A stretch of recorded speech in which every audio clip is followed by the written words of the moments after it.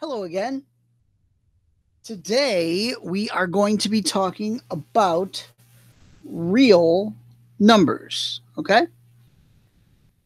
So you might be asking, well, aren't all numbers real? Well, we'll get to that. So today we're going to talk about real numbers, okay? And how those are broken up. Real numbers are broken up into two categories, okay?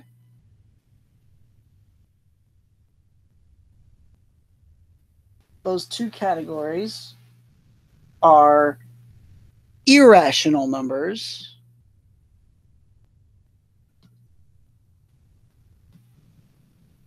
and rational numbers. Okay? Now, irrational numbers are numbers that cannot be written as a fraction. Okay? For instance, the square root of 2. If I were to punch that into my calculator, I'd get something like 1.414213, and it would keep going. All right. So it never repeats and it never stops. Okay. Another example would be pi. All right.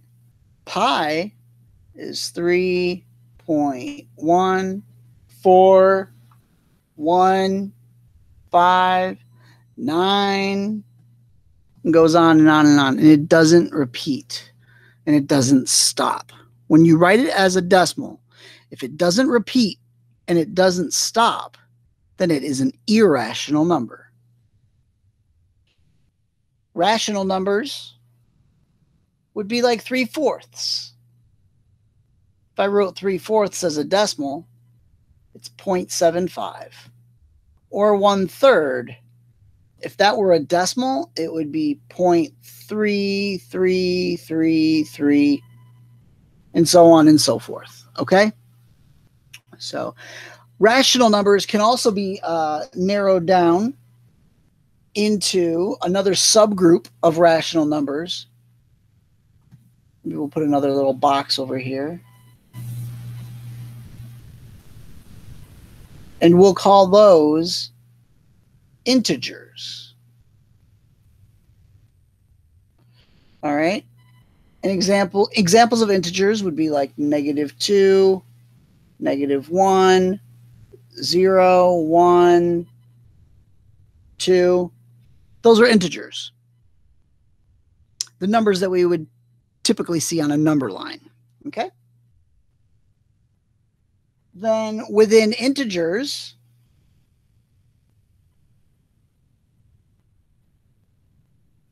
you have whole numbers. And those, starting with 0, so 0, 1, 2, 3, okay? And then within real numbers, within rational numbers, within integers, within whole numbers, you have what are called natural numbers.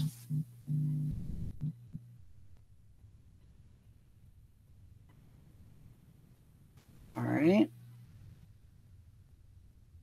Natural numbers would be 1, 2, 3, 4. Another name for natural numbers would be counting numbers. All right. So these are all the different kinds of real numbers. Hope that made sense.